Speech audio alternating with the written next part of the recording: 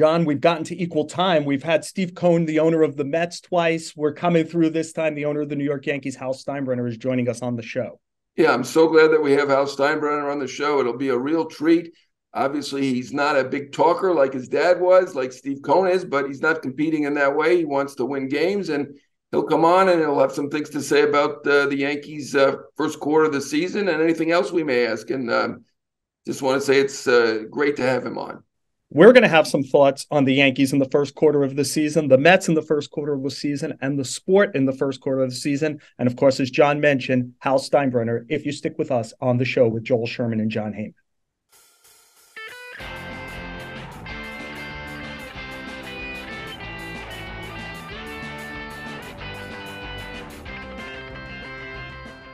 John, it's great to see your background. Great to see you. We weren't even going to have you this week. This is a vacation week. This is gamer Cal Ripken, Lou Gehrig style stuff.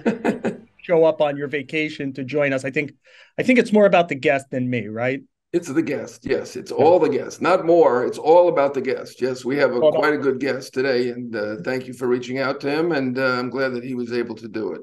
Yeah. John, we're about at the 1/4 mark of this season, 40 plus games. Happens quick, right? You blink your eyes, you're in spring training, and here we are a quarter of the way into the season. And I wonder if we could kind of talk about the New York teams a little bit, Hal Steinbrenner Yankees and the Mets. Why don't we start with the Mets, just because they're very troubled right now. They're 20-22. They've got a -16 run differential. Is this a good team playing poorly or a bad team playing poorly? Yeah, I still think it's a pretty good team playing poorly. They're clearly playing poorly, though. I mean, if you look at the stats, they're worse than 20-22, and they've just come through a stretch where they're playing weak teams and losing to those teams and losing pretty badly. They were wallowed by Detroit. Last game against the Nats, they were not good at all. It has been a terrible stretch, but it's been a bad first quarter of the season for them. I mean, looking at the offense, they're in the bottom third. Looking at the pitching, they're in the bottom third of that. So I think they're fortunate to be 20-22 right now. They're fortunate to be 20-22 to me, John. They're fortunate to be in the National League where there seems to be two really good teams in the Dodgers and Braves, and then a real, group of and they're in the group of just to put a finer point on your point, John. Detroit, Colorado, Cincinnati, Washington. That was supposed to be the soft touch that helped them build up their one-loss record, 4-9 against that group. And I just wonder, just a little rant here, John, if you'll forgive it, which is you mentioned pitching and you mentioned hitting, but we just have this knee-jerk reaction to say this is a Buck Showalter team, that they'll play well technically. To me, they're not playing well technically. They've been terrible on the bases. They've committed the second most outs on the bases. That's not caught stealings or pickoffs. That's like line drive double plays, trying to take an extra base. They're tied for the second most in the sport. We saw another terrible one as we're talking yesterday. Francisco Alvarez backpicked on a bases loaded situation against Washington. Daniel Vogelback, for some reason, wandering off the base against Colorado and getting backpicked by Chris Bryant. Brandon Nimmo, for some stupid reason, with the tying run at the plate in Detroit in the bottom of the ninth, making the last out. John, I think Buck Showalter needs to make a statement here. By one time one of these guys makes a mistake, he benches them for a little while to try to get it, because they are not, they're not going to be able to just throw the names in the payroll out there. They're going to actually have to win some of these games. Yeah, it's been shocking. In the last game, there was a fly ball at right center that could have been caught easily by Marte or Nimmo, not caught. They're just playing poorly, but the stats will tell you what they're doing right now. To me, the offense is really the shocking part of this, because they really have not had a ton of injuries on offense. There's no reason they should be 23rd in runs scored. They've got, obviously, Nimmo is a good player. Alonso's an outstanding slugger. Lindor is a very, very good hitter. McNeil's an outstanding hitter. They brought up Beatty and Alvarez, and I think they should be good. Should be a very good offensive team. To me, that's really the shocking thing more than anything. The pitching, they've had injuries. Obviously Scherzer's had a couple things go on. Verlander's been injured, come back, and he looks good. So that's a big plus. We got to say something positive. That's a plus. But, I mean, Carrasco was terrible before he got hurt. Quintana was hurt at the beginning.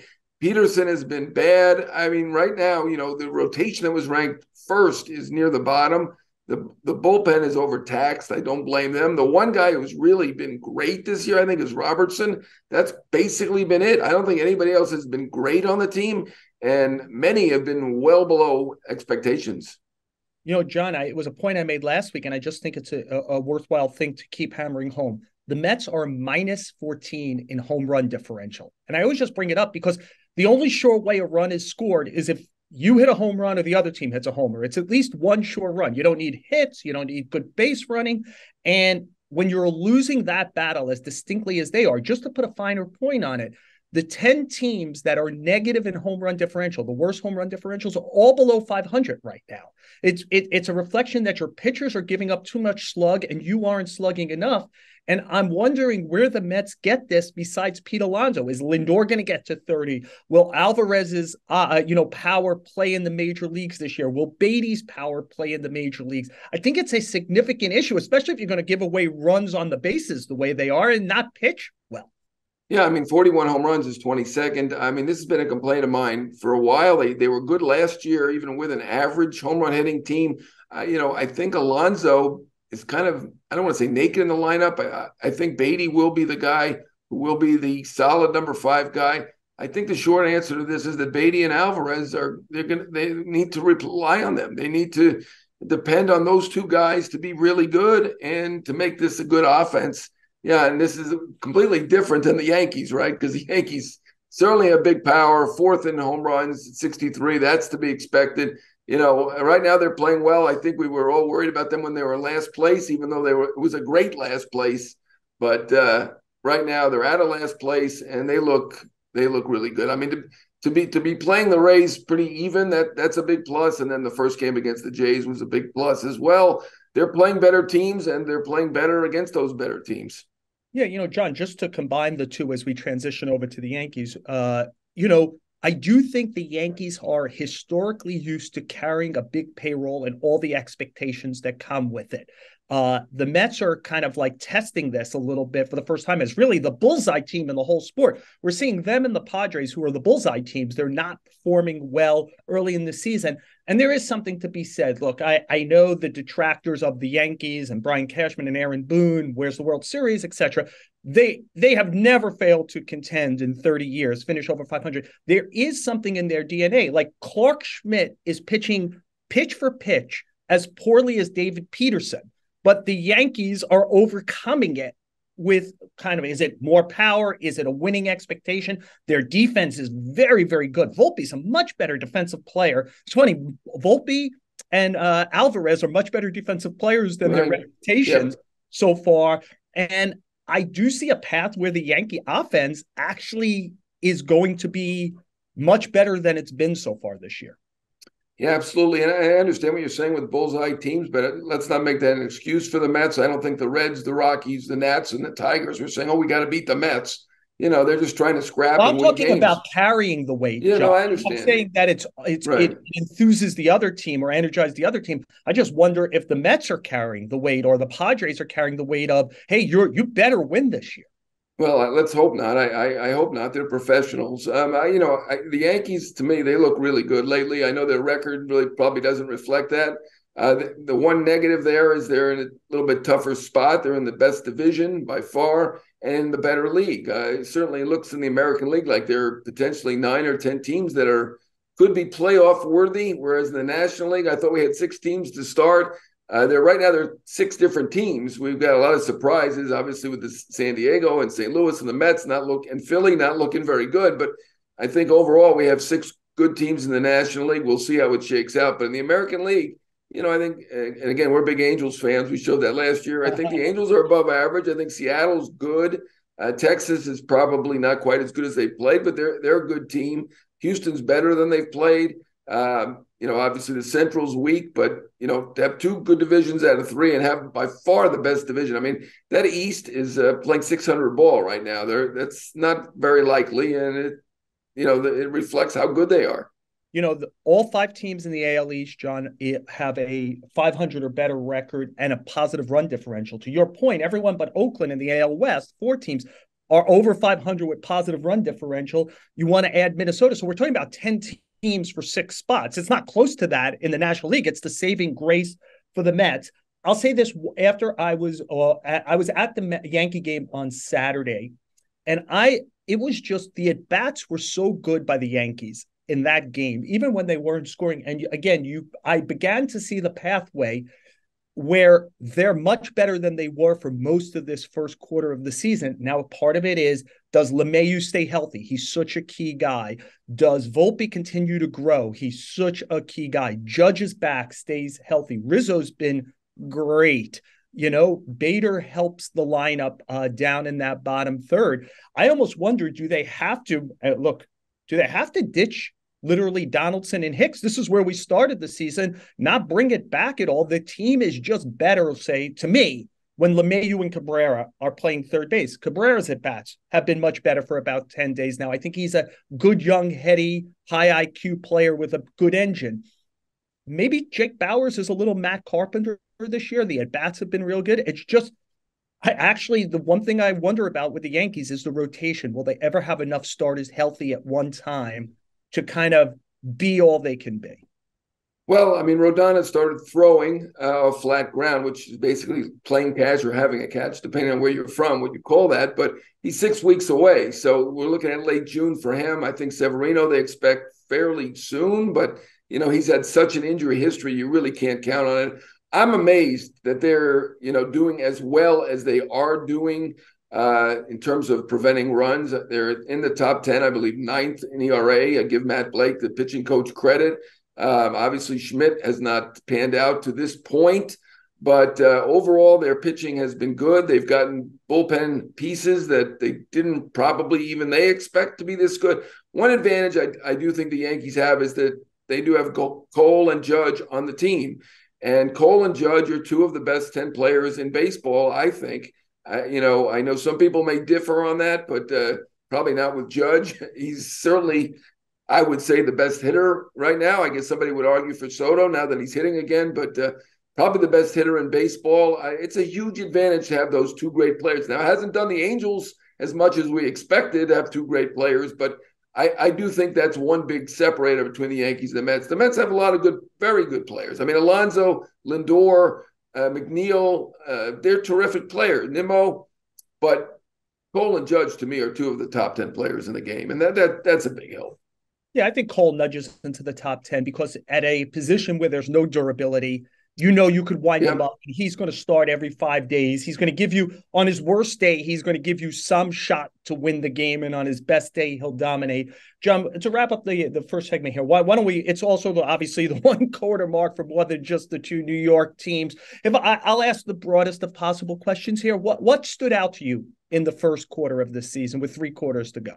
Yeah, I mean, maybe it was my bad predictions, but it's the shockingly bad performances by some teams. And now we'll throw the Mets in there, although they're just a little bit under 500. St. Louis has been terrible, though they've come on. The White Sox, abysmal, 14-28 as we do this. I don't think anybody was expecting that, looking at that talent, looking at that rotation. I know they took a big hit with Liam Hendricks going down. I'm so thankful that he's cancer-free, terrific individual now. But other than him, it's been a dreadful story for the White Sox. And obviously the Phillies have badly underperformed, and the Padres, as you mentioned earlier, a big payroll team, not as big as the Mets, underperforming to this point. I do expect the Padres, the Phillies, and maybe the Mets to come out of it. St. Louis isn't that good division for them. I mean, by good, I mean bad division. Maybe they'll show something. I think the White Sox are probably dead in the water right now, but to me, we have almost a half dozen teams that are shockingly mediocre to bad at this point. Yeah, just on the Cardinal point, you are really, our listeners should know, are really good with math, odds. You've always, I've been asking you to help me with math for 35 years. Like if I were asking you, what is the win total that wins the NL Central?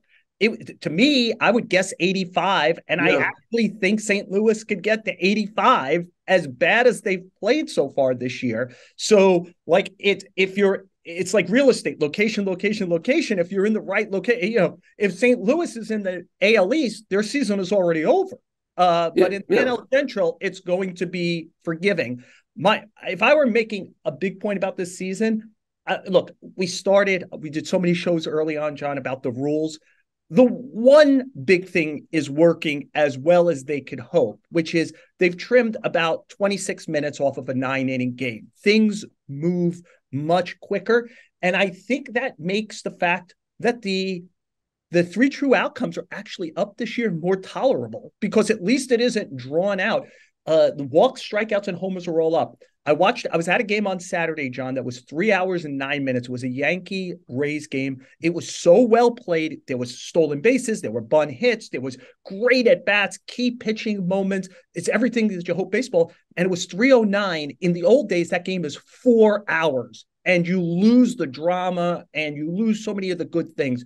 So as I'm just sitting here, just our ability to cut out fat has made some of the things we didn't even like about the game just more tolerable.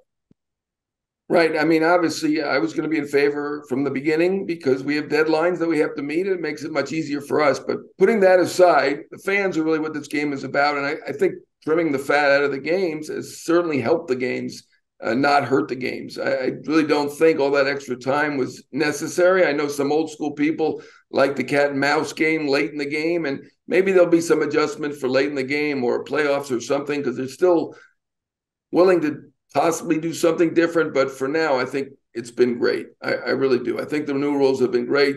The more steals has been huge. I mean, certainly Volpe taking advantage of it. I don't think he hasn't been caught yet, but he's not the only one who's been able to steal almost at will. And I think adding that athleticism to the game with the shifts, I think is a big plus also. So the rules have been a huge benefit so far. Yeah, a more aesthetically pleasing game played at a better pace has been one of the real joys of the first quarter of the season. We will talk more about the Yankees at the quarter season mark. Our special guest coming up next on the show with Joel Sherman and John Heyman is the owner of the New York Yankees, Hal Steinbrenner.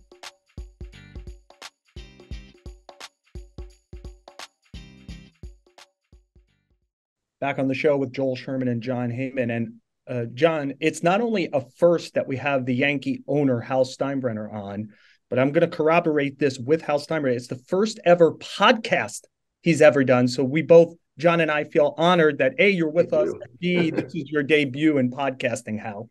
It is my debut. It's a good thing you told me how to do it and how to get on. Well, fingers crossed that we can make it to the finish line of this. Look, we're a quarter of the way into the season. We already know some things. You're in a very tough division.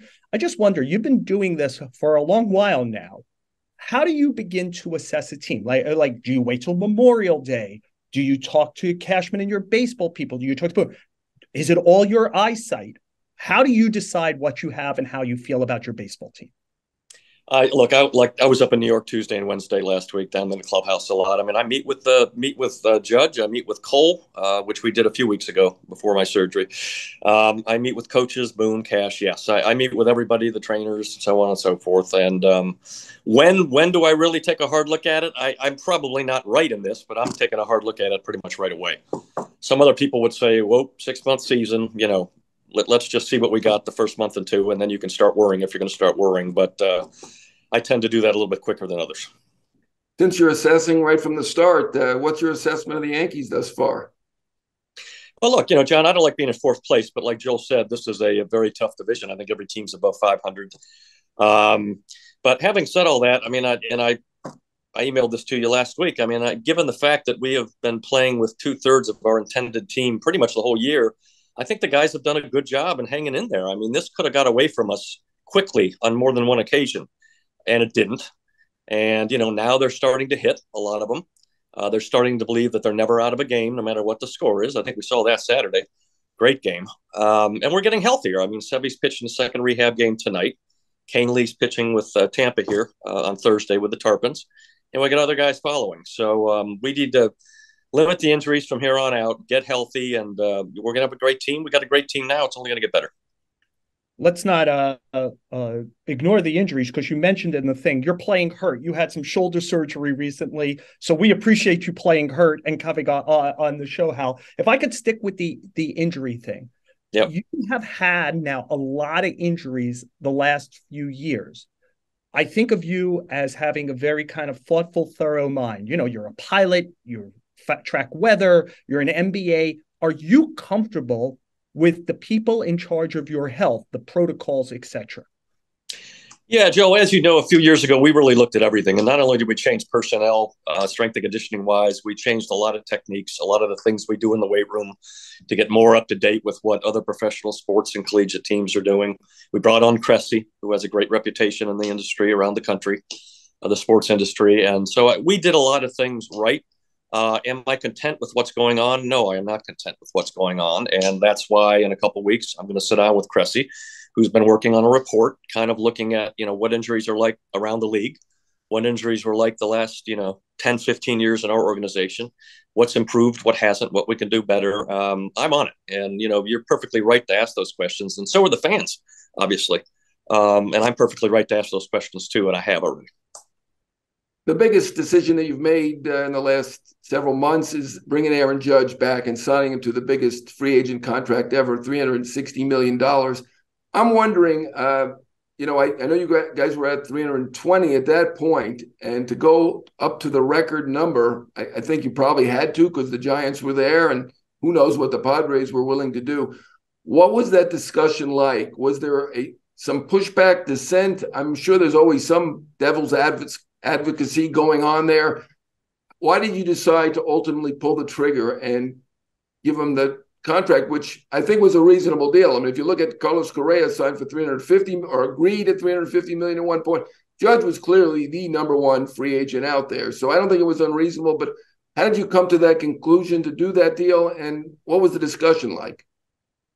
Yeah, I don't think there was much dissension, to be honest with you. Everybody, we all know how important Aaron was to the organization, what a great leader.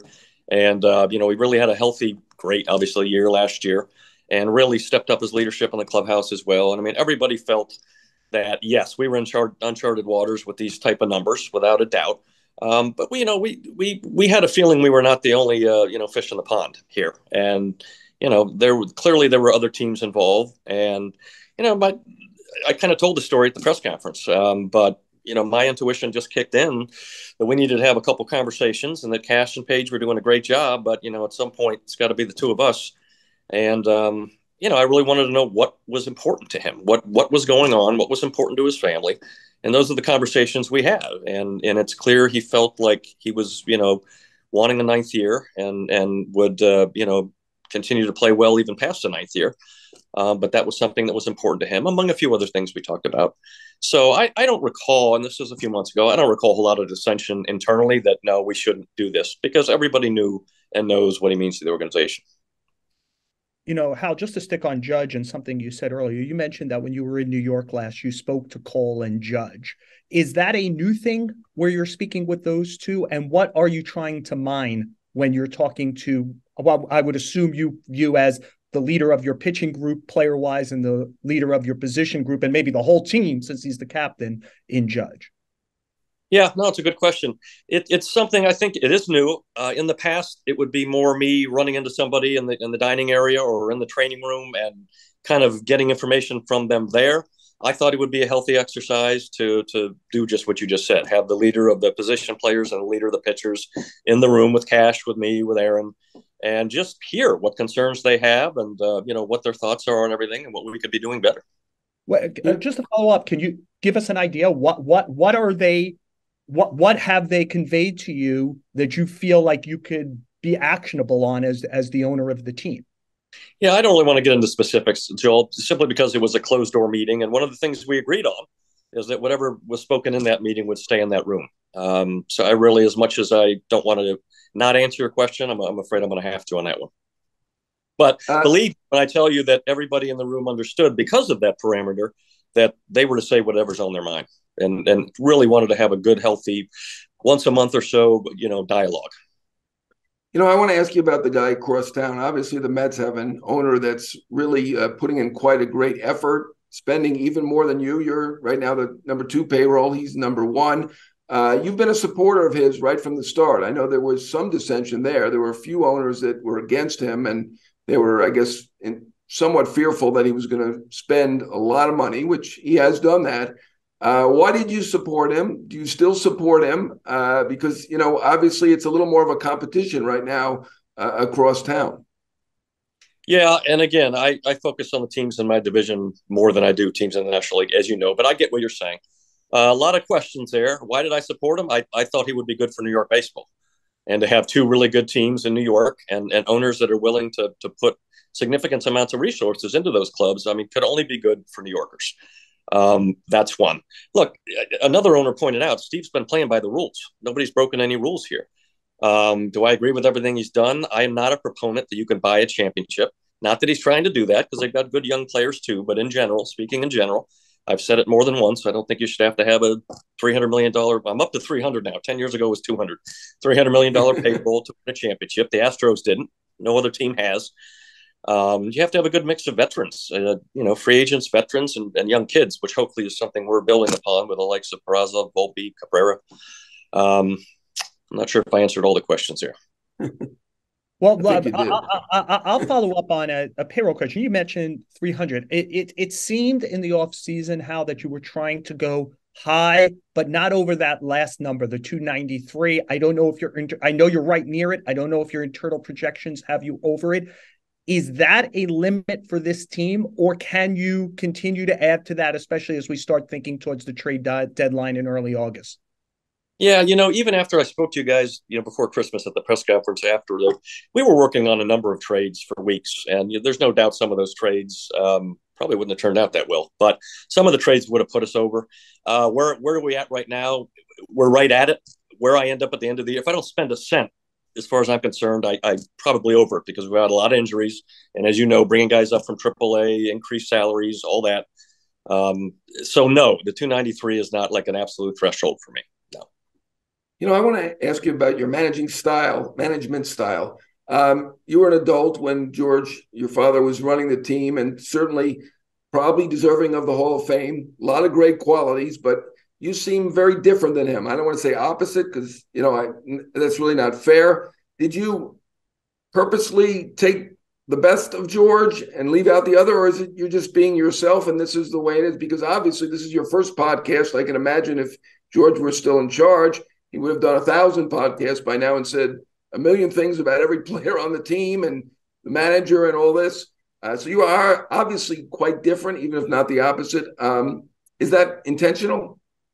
Definitely not intentional. And John, you know enough people that know me well. I mean, I'm going to be who I am, and there's going to be minuses with that, along with whatever pluses. And I accept that. But I'm going to be me. I mean, I find it very difficult to act trying to be somebody else, and I'm just not going to do that. And we do have some things in common, but we definitely have some differences too.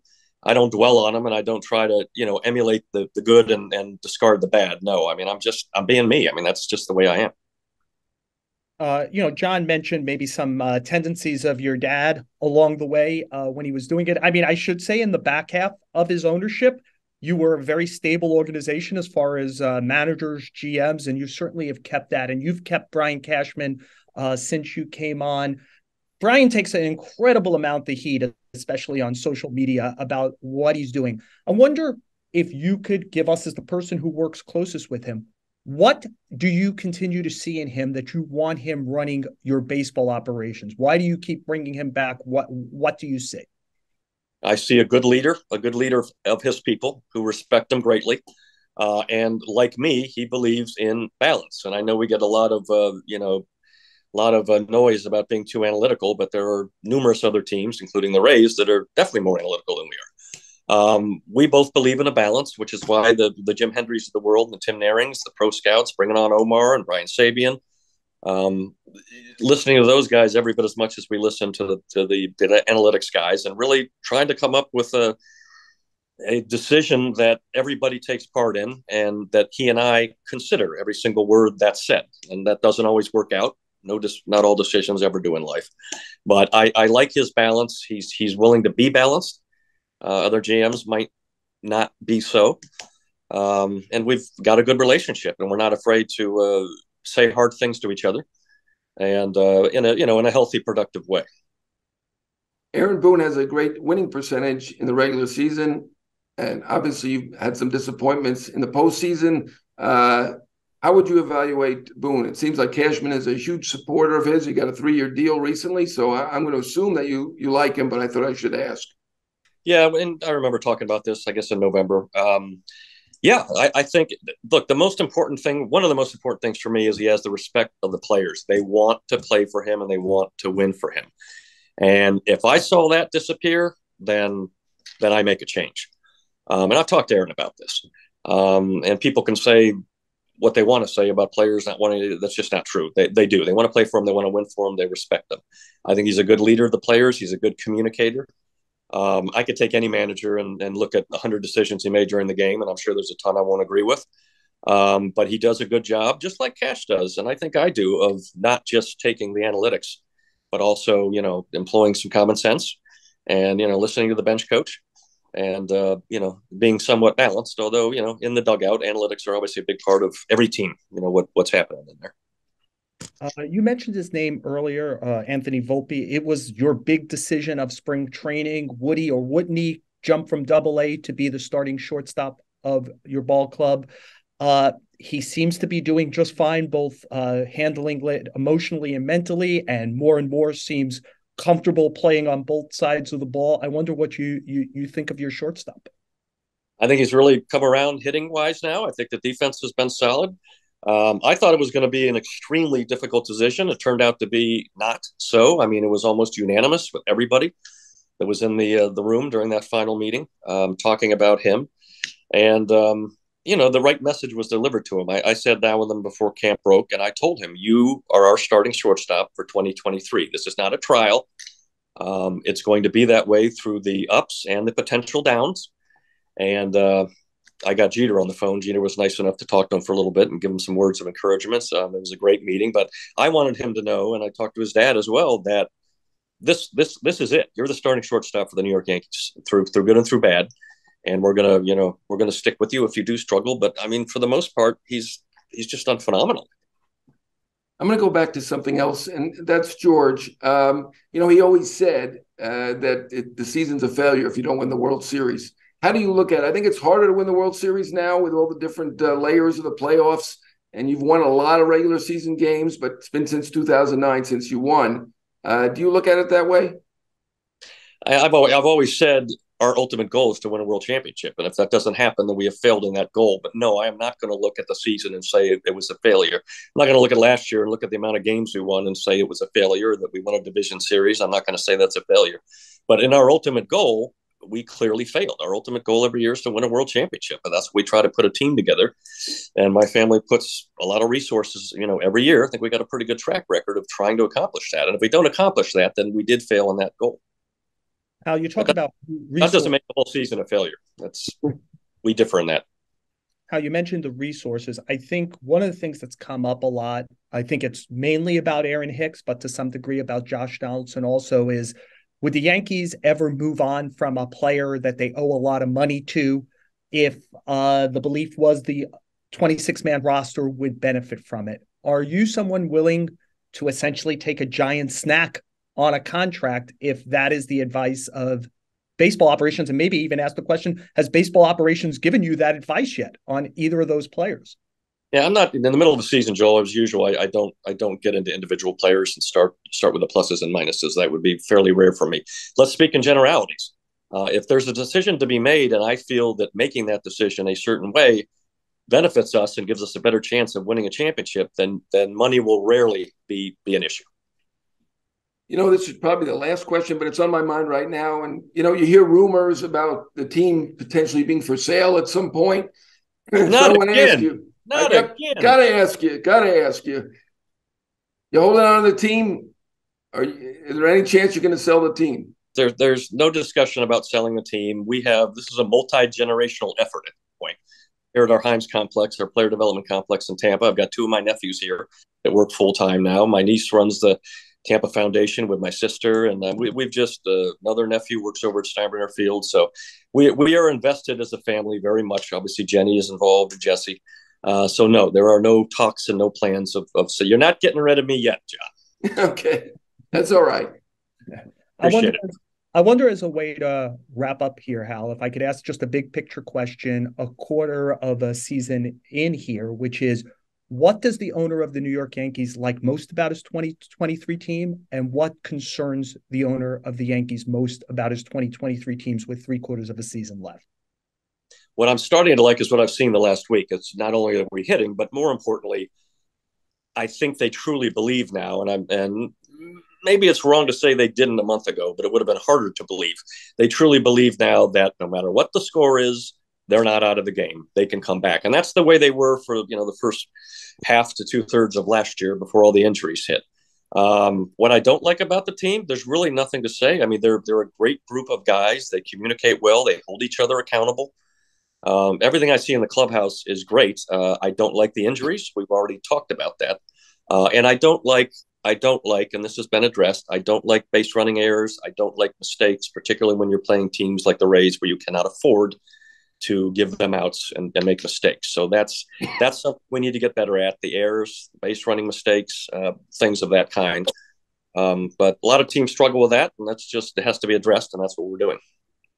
The Yankees' most famous player ever, Babe Ruth, obviously had a lot of legends with the Yankees, and I think Judge and Cole are two of the best players. We talked about this. We're going to talk about this on the show, but two of the 10 best players in the game. But there's another player who's been compared to Babe Ruth who's playing right now. I'm just wondering what you think of Ohtani.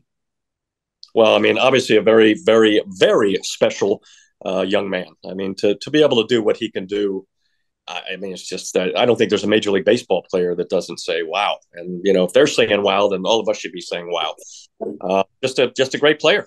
Hal, we'll wrap up with this. Can the 2023 Yankees win the World Series? And why? Will the 2023 Yankees win the World Series? Can you? Like, I assume you understand. Yeah, we know there's a lot of legends. The team you're watching, can it accomplish what the team hasn't accomplished since 2009, which is even get there? And if so, why? What is it about this team that you see as championship caliber? Well, we have to get healthier. I mean, if we went in right now as is, I think it would be a struggle, Joe. I'll be the first one to say that. Not that I don't have confidence in them, but we are depleted right now. Most teams are to a certain extent, but what could get us over the hump? Getting guys back. I really felt that getting Rodon in the offseason was going to be a game changer for us. Particularly since we're going to assume, of course, as always, that we'll be playing our nemesis, the Astros, at some point, probably at the ALCS. And I just felt we need another top of the rotation starter, and that's why we went and got him. I think he's somebody, and he will get healthy, somebody that could really make a difference in that endeavor at that time. So no regrets on the Rodon contract, a quarter into a 6-season contract.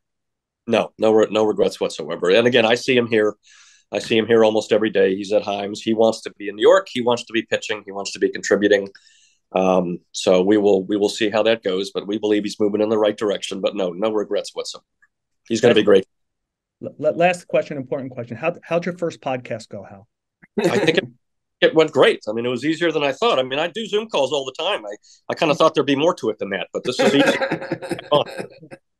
You talk about next time without a sling.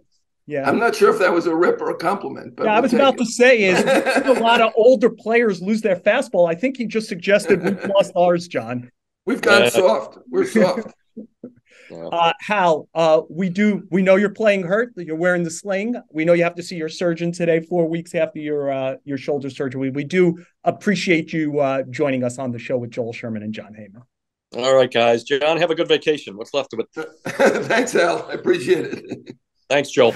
John, usually at this time of our show to close, we play hit or error, but I think it was just a hit. The interview with Hal Steinbrenner, I thought he was very both interesting and revelatory. It hadn't been public that he got Derek Jeter on the phone to talk with Anthony Volpe to brace him for what was coming this season as the rookie shortstop of the Yankees. He had not mentioned publicly, no one had before, that he now meets once a month with the two leaders of his team in person, Garrett Cole and Aaron Judge.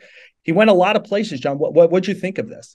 Yeah, I thought he was great. I give him an A for his first podcast, which was something new. I didn't know this was his first ever podcast, so we're honored about that. He's obviously a great speaker. He should probably do more, but I'm not encouraging him to do the competition. I thought he was good on everything. I thought it was interesting why he supported Steve Cohen. He's interested in New York baseball being great, and I thought that was a nice highlight. There were many, many highlights. He's obviously not selling the team. He didn't love that question, but we always have to ask since he doesn't appear that often, and you hear rumors all the time. I thought the Judge stuff was interesting, how they got to the 360, and I thought he was terrific. So I'm glad that we got him, and let's make it a plan to get him once a year. Yeah, John, if there's room in New York for me and you to do a podcast, work at two different places together, and stay friends for 35 years, then there's room in New York for 6 million fans to come see the Mets, the Steve Cohen Mets and the Hal Steinbrenner Yankees. I'll say this it's something I think you kind of alluded to there, which him talking. I just think he's become more comfortable in this job as time has gone by and more observant. At the end, when he talked about observing Carlos Rodon and getting a feeling that the player badly wants to be healthy and help this team because he's working out in Tampa and Hal gets to see it. I think it's a sign, because one of the things you hear complaint wise about Hal from fans in particular is how much does he care? And I think when he provides an answer like that, it suggests that he's observing and he does care. Yeah, and he's at the games. I mean, he seems not to be out there as George would be. And that's why I always ask him when I talk to him, how are you George's son? How are you like a complete opposite? Although I try to do it nicer than that. And, he was there as an adult observing George. And obviously there were a lot of great qualities to the boss, but there were some negative qualities. And I do think people should appreciate the fact that, and you mentioned that there was stability in the latter part of George's tenure, but there is complete stability with Hal, and I think the employees certainly appreciate that, and to a degree we do, and probably the fans should as well. Yeah. Again, I think that he is by training an MBA pilot. We know this. He tracks the weather mercilessly because I think, again, the pilot thing, I think he likes to take information and work slowly from information. And his father was very much a gut level owner, where he is very much a thoughtful owner. Yeah, I mean, part of that, the times have changed, but obviously, we didn't have analytics for most of George's tenure, but, obviously these personalities are very, very different. And it's just interesting to observe that. I'm getting to know Hal. Taking a little bit longer. George, I can remember. I think I got on the beat within a week.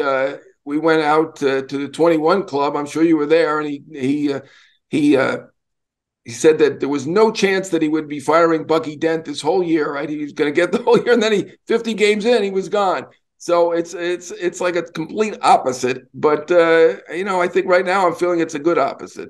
Yeah, I was there, John. It feels like yesterday. It was 33 years ago. Hard to believe. It does take different personalities. We're very different personality types. You're type A and I'm type A plus. So it's it works. As usual. That's the first A plus you ever got, by the way. Yes. If you saw my actual school marks, that's why I'm doing a podcast with John and not actually something creative and good with my life. You did okay. Anyway, thank you for listening to the show, a podcast from the New York Post. We always appreciate how much work Andrew Hartz and Jake Brown put into this to produce the show week after week. The show drops every Wednesday about noon on the Yes app. Don't forget to give us a view, not just a listen. Subscribe to the show on Apple, Spotify, or wherever you listen to podcasts, and please give us a 5-star rating. And please spend the season traveling with us on the show with Joel Sherman and John Heyman.